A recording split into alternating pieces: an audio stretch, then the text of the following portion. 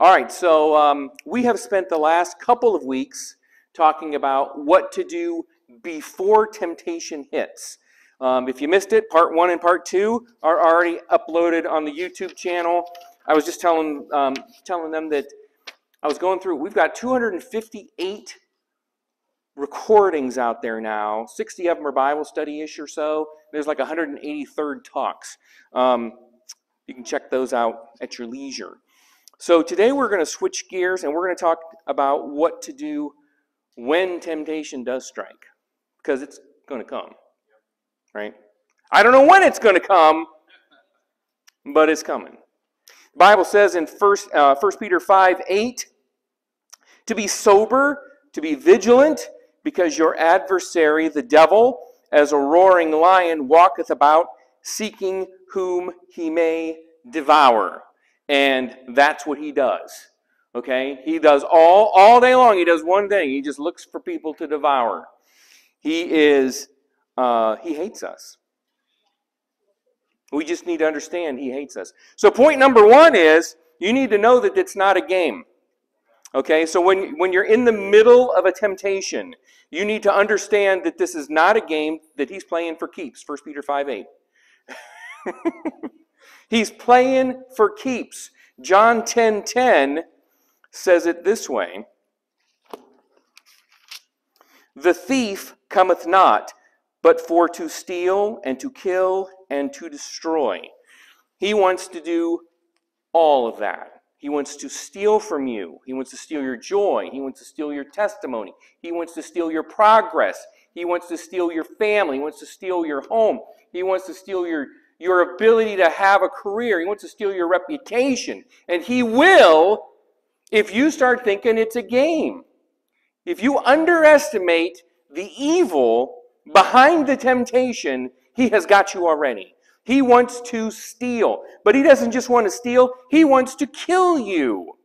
You say, oh, the devil wouldn't want to kill me. He's killed 65 million babies in America in the last some odd 50 years, and all he wants is just one more. Okay? If he could kill everybody in America and still want just one more. Okay, that's how much he hates us. Steal, kill, destroy, maim. He despises our existence. I wonder if you've ever thought about this. Do you know what people are made out of? Water. We're made out of dirt. We are made out of dirt. You go back to the Garden of Eden, right? But over there, before we were in the Garden of Eden, God formed us out of the dust of the earth. But you know what the Bible says in Ezekiel 28:13? It tells us that the devil was in the garden of God. I don't know if he was there at the time of the creation, but shortly thereafter. And he knows we're just made out of dirt. And he despises us because we are the apple of God's eye. The Lord God died for us, and the devil hates that. We are the apple of God's eye. But the devil's an angel. Hebrews tells us in Hebrews chapter 2 that people were made lower than the angels. Angels up here, people down here. What are we made out of? Dirt. He kind of looks at us like we look at roaches. Something to be eliminated that's in his way. He doesn't look at us with compassion and think, oh, you know what? Maybe I'll make friends with one. No.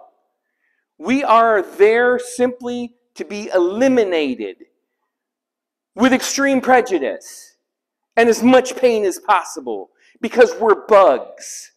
It's like a woman with a spider. Kill it and make it hurt. Okay? That's the way he looks at us. And you got to understand that. Otherwise, you start thinking it's a game. You start thinking you can somehow make nice with him. You can somehow flirt with temptation and succeed. You can't. You have to understand this is a battle, and he wants to be ultimately victorious. Genesis chapter 3. So don't do what Eve did. Talking about what to do in the middle of a temptation. Genesis chapter 3. I'm going to start you off. I'll just read verse 1 through 6-ish. Now the serpent, possessed by the devil, was more subtle than any beast of the field which the Lord God had made.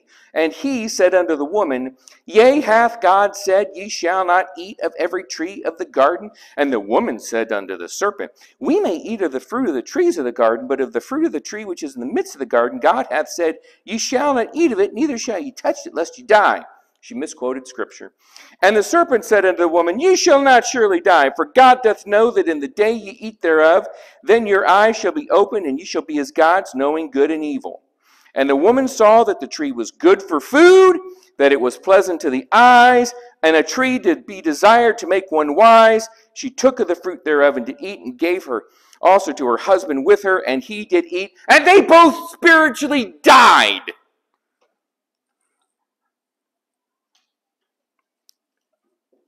It took the devil 3 sentences to wipe out mankind. When you're in the middle of a temptation, do not start reasoning with the devil. You start trying to outlogic him. You start trying to outdebate your temptation.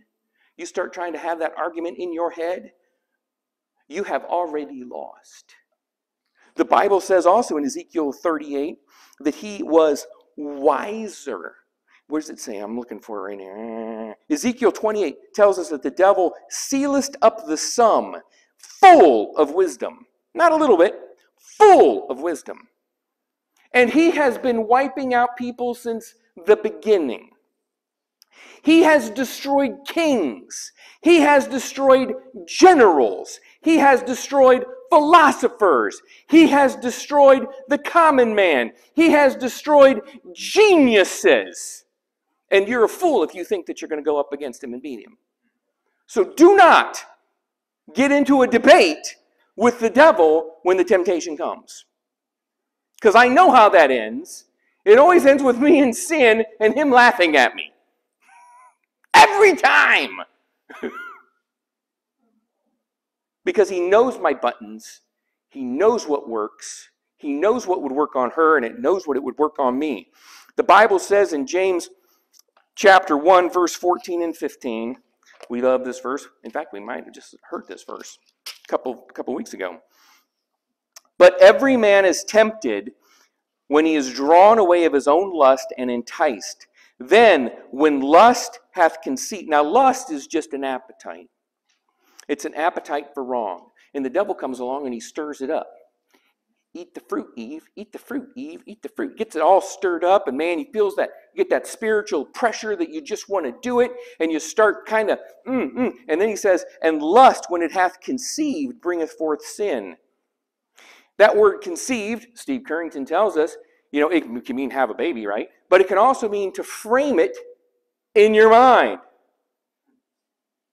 Before you ever did it, you thunk it. You started reasoning with the devil. But the whole time you were reasoning with the devil, you were thinking about the sin. See, that's where he gets you. Because you think you can separate you can just have the debate. And you'll throw down some great thought and he'll walk away. No, he won't. Because he knows that the whole time you're debating with him, you're turning it over in your mind. And lust, when it hath been conceived, bringeth forth sin, and sin bringeth forth the death that he wants in your life. He would love to talk to you about your sin problem. Because the more he can get you to talk about your sin problem, the more likely you are to commit it. And then he wins. Do not be like Eve. Do not. You frame it in your mind. You get to turning it over, and then you end up doing what she did. And when the woman saw that the tree was good for food, and that it was pleasant to the eyes. See, she's turning it over in her mind. And the tree desired to make one wise. Then she took the fruit thereof and did eat. And they died. What did Robert say earlier? He said, stop it! When the devil comes and the temptation comes, Instead of arguing with it, stop it! Don't let it fester. Don't let it grow. Don't be thinking about it. Don't sit there and do all this stuff. Me personally, I don't say stop it. Sometimes I'll say no. Most of the time I'll say, I'm dead to that. Because Romans chapter 6 tells me I'm dead to that. But then I intentionally change my thoughts. I intentionally move away from that because 2 Corinthians chapter 10 tells me that I'm supposed to cast down those thoughts and imaginations. I'm supposed to cast them down. How do you cast it down? Well, you put something else in the spot. So sometimes I just start praying out loud. Lord God, I'm being tempted right now. And it's a heavy one. And I don't know if I'm going to make it, so I need you to intervene for me. I need you, Lord Jesus, to go over there and kick the devil's butt. I'm going to talk to you instead of talking to him, and I'm going to talk to you instead of wrestling with him. I'm going to wrestle with God until I get the victory. I'm not going to wrestle with my sin. Hey, Robert, come here a minute. Now, we're going to be real gentle here. But let me show you what happens when you wrestle with your sin. Wrestle me, man. Wrestle. Okay. Okay. You can't tell if we're hugging or wrestling. And that's what it is with your sin. See, you tell me you're wrestling with your sin, and I actually say, no, you're not. You're embracing it. Bible doesn't tell you to think your sin. It doesn't tell you to wrestle with your sin. It says to flee youthful lusts. You flee them. You don't wrestle with them. You wrestle with them. You're just hanging on to them. I got a struggle I'm wrestling with. Then put it down and walk away. Run as fast as you can. Get that thing out of your life. Do not wrestle with it. It will kill you. You cannot win. So sometimes I pray, and sometimes I praise God, because I know the devil hates that, and my Bible says that God inhabits praise. So sometimes I pray. Sometimes I sing songs. Amazing Grace will do it. I don't care. Just something to get my brain on something else. Sometimes I'll read my Bible. Sometimes I'll read the newspaper, for goodness sake. Anything to get my brain refocused on something else. To cast down that imagination. To take that thought into captivity. To get my brain on something else. You know, it's really hard to read a passage of Scripture out loud and think about sin at the same time. Let me say that again. It's really hard to read a passage of Scripture out loud and think about sin at the same time. It just is. Do that. Don't do what Eve did. Do what Jesus did. Do what Jesus did. Matthew chapter 4. Let's just kind of roll through this temptation. We watched poor Eve. She went down like a burning plane. Okay, we don't want to do that, right? She killed the entire humanity. Her and Eve hit her and Adam. Matthew chapter 4, then was Jesus led up of the Spirit into the wilderness and tempted of the devil. And when he had fasted 40 days and 40 nights, he was afterward and hungered. Understatement of Scripture, right? And when the tempter came to him, he said, if thou be the Son of God. That's really one of the temptations. We don't really call that one out. But the first thing he's going to tempt you on is, do you really have that relationship? Are you really a child of God? Because you're not acting like one right now. You call yourself a Christian? He will attack your childhood, your sonship, your daughtership. He will attack that by way of trying to get you to give into a temptation. Command these stones to be made to bread. But he answered, it is written, man shall not live by bread alone, but by every word that proceedeth out of the mouth of God. Then the devil taketh him up into a holy city, and setteth him on a pinnacle of the temple, and said unto him, if thou be the Son of God, cast thyself down. For it is written, he shall give his angels charge over it concerning thee, and in their hands they shall bear thee up, lest at any time thou shalt dash thy foot against a stone. And Jesus said unto him, it is written, thou shalt not tempt the Lord thy God. Again the devil taketh him up into an exceeding high mountain, and showeth him all the kingdoms of the world, and the glory of them, and saith unto him, all these things will I give thee, if thou wilt fall down and worship me. Then saith Jesus unto him, get thee hence, Satan, it is written, thou shalt worship the Lord thy God, and him only shalt thou serve. Then the devil leaveth him. That's what we want. We want that then the devil leaveth him. Okay? So here's what happens, right? So I want you to be a little bit about Jesus. I want you to be prepared. Okay? Now, we're not going to argue with the devil, but in your own head, you've got a defense. You need to have a defense. One of my messages that is out there on YouTube is called 3 Verses Every Christian Should Know. And it's these 3. Yes, there's a lot of verses you should know, but you need these 3. Number 1, man shall not live by bread alone, but by every word that proceedeth out of the mouth of God. That takes care of me for cheeseburgers, you for drugs, that person for alcohol, okay? Takes care of my brownie problem. Because when the devil comes at me, I can say, listen, I'm not going to live by that alone, but by every word that proceeds out of the mouth of God. I'm not quoting that at the devil. I'm not getting into a scriptural battle. I'm running into that verse as my tower. And I'm like, nope, nope, nope. Man shall not live by bread alone, but by every word proceed out of the mouth of God. That's my cloak. That's my shield. That's my hiding place. I'm going to run into that. I'm going to hide. I'm going to hide from the devil in that verse. The second verse is, thou shalt not tempt the Lord thy God. Do you know how many times people will do this? When you're getting ready to sin, one of the things people will do is this. If God wanted to stop me, he could.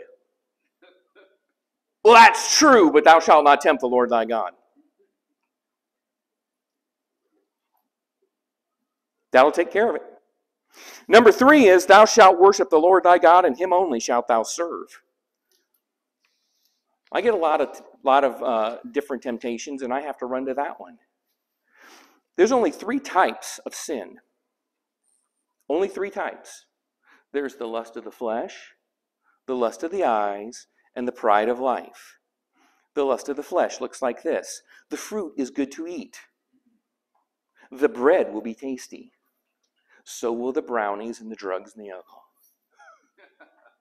Okay? That's lust of the flesh.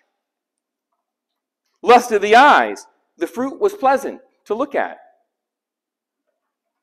Here are some kingdoms I'll give you. What is he showing you? And then there's the pride of life. And the fruit was desired to make one wise. Hey, it'll make you smarter and better than all those other people around you. Angels will catch you. You'll have a great testimony. Are you kidding me? That's pride of life. If you have those 3 verses, you have protection. Because you can run into those and hide from the devil in there. Those are towers. They are castles. I'm going to keep going. Number 4. Don't fight like don't fight like Eve. That was number 1. Oh, he means business. He's going to kill you. Number 2, don't do what Eve did. Number 3, do what Jesus did. Number 4 is call out the lie. Call out the lie. Okay, that's part of what quoting the scripture's doing. You have got to be able to identify the lie. It doesn't matter if I do it. Nobody sees me. Nobody will even know. Nobody will even care if I do. I'm only hurting me, etc., etc. I know what the devil comes and lies to me about. I wrote him down for you. What does he come to you with? And you got to call it out. No. Sometimes, in addition to saying no, or stop it, or I'm dead to that, I will also say this. That's a lie. My wife's got to wonder. I got to look like I have Tourette's sometimes, right? That's a lie. And she'll be like, what? Your sobriety does matter.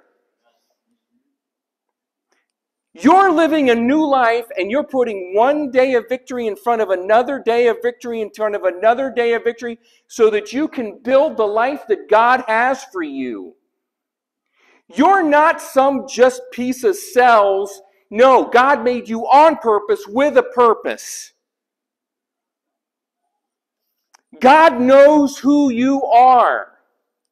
He loved you enough to die for you. Don't you dare think that you're not important.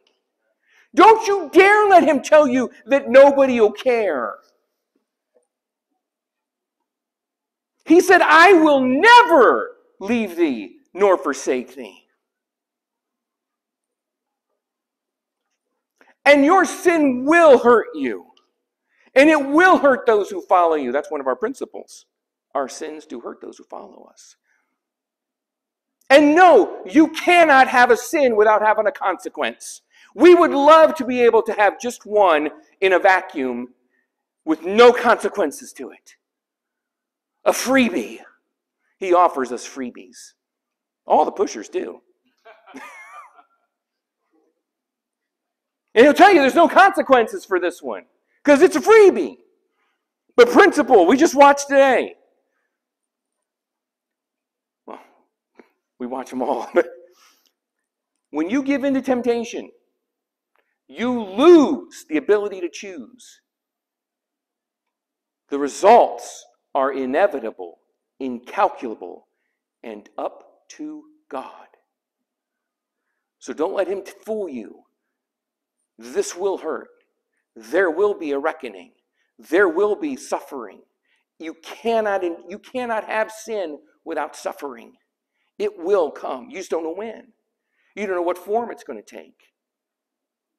So it's okay to call out the lie and tell him, no, this is going to hurt me. I'm not doing it. No, Jesus does love me. I'm not doing it. No, I have the victory if I don't do this. I'm not doing it. And then the last thing I'm going to say that's kind of related to these is we talked about putting on the armor of God. In Ephesians chapter 6, sometimes, guys, it just comes down to this.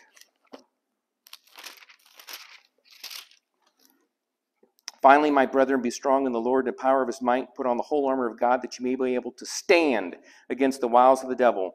For we wrestle not against flesh and blood, but against principalities and powers, against rulers of darkness of this world, against spiritual wickedness in high places. Wherefore, take unto you the whole armor of God that you may be able to stand in the evil day, and having done all to stand, stand therefore. Sometimes, when the temptation comes, all you can do is hang on to Jesus and wait for it to pass. You just stand. He's not asking you to advance. He's not asking you to do anything but just stand. Hang on! It'll pass. It will pass. You will get the victory. Just stand! When the storms come and the winds blow and it gets too oppressive and you don't know how you're going, you stand! And you don't let him push you away. You just hang on to the Lord. He's going to come at you. He's going to whisper at you. He's going to lie to you. He's going to trick you. He's going to make promises to you. And you stand. And you wait. It will pass. It will pass. So those are some things to do when the temptations are actually hitting you. Let's pray. Lord God, thank you for loving us. Father, help us to know the book. Help us to run into just a few verses and hide. Help us to be wise enough not to argue with our enemy. He has taken down great men and great women. And instead, help us to run and hang on to Jesus, to hide in you, and to stand, and to wait, and to stand, and to pray, and to stand, just to be able to stand. We thank you, Lord, for loving us. In Jesus' name, amen.